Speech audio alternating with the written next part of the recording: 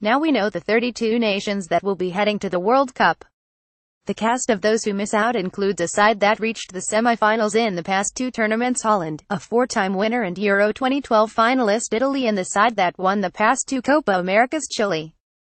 3 of the last 4 champions of Africa Cameroon, Ivory Coast and Zambia will also be staying at home, as will 3 semi-finalists from the past 2 Asian Cups UAE, Iraq and Uzbekistan.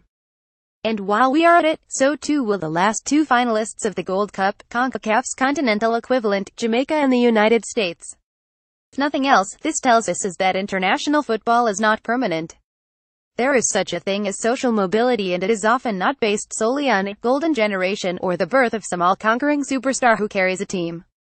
The base has expanded, there are more countries who can be competitive, and the gap between the very best and the middle tier has contracted. Pretty much the polar opposite of what has happened in club football. The argument over what constitutes the highest level for football is a tired and empty one. It is obvious that even the best national sides in the world would struggle to qualify for the Champions League quarterfinals. It is not just the concentration of talent that exists in club football, it is the fact that these sides train together all year long under top managers who are given time to work. The product, inevitably, will be better. But that shouldn't matter. A higher standard does not automatically imply a more attractive proposition.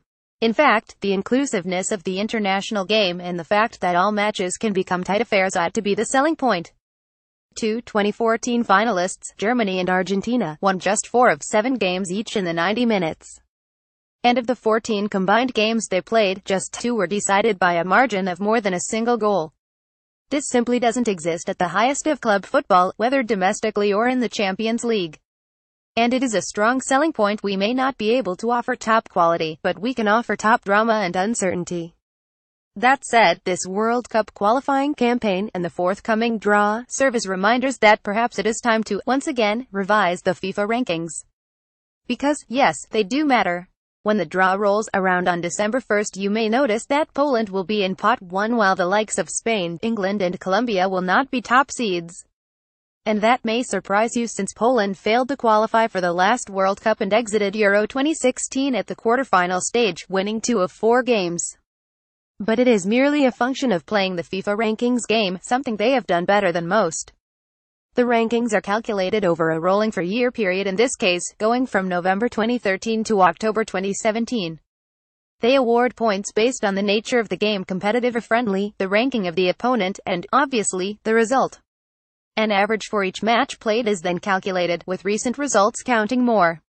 What this means is that if you are clever, you can pick the right opponent at the right time in your friendly matches and maximize your average. Or, in some cases, pick no opponent at all, because if your competitive results are good, then why jeopardize them by throwing a friendly into the average? Which is what Poland did. Drawn into a weak qualifying group, Denmark, Romania, Armenia, Montenegro and Kazakhstan, they realized they had little to gain from playing friendlies.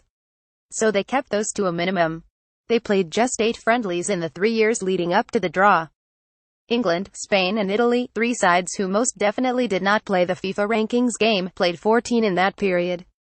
And all 3 are ranked lower than Poland. They are not the only ones. Countries like Romania and Switzerland have done the same. In fact, Romania were one of the pioneers. Just over 2 years ago, they ranked as high as 7th in the world despite failing to qualify for Euro 2012 or the 2014 World Cup and finishing 2nd in the Euro 2016 qualifying campaign. It seems obvious that this bug in the machine is something FIFA ought to address in double-quick time. There seem to be few things we enjoy more than tearing down public figures.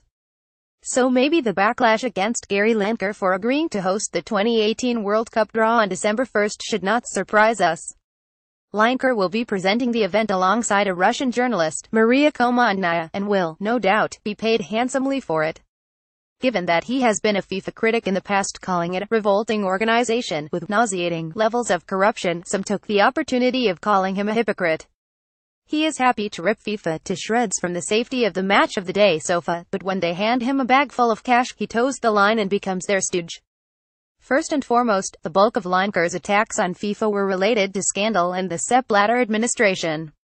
Most of those folks are gone and many are on trial. The new regime under Gianni Infantino, for the time being at least, has avoided scandal and accusations, at least relative to the Blatter era.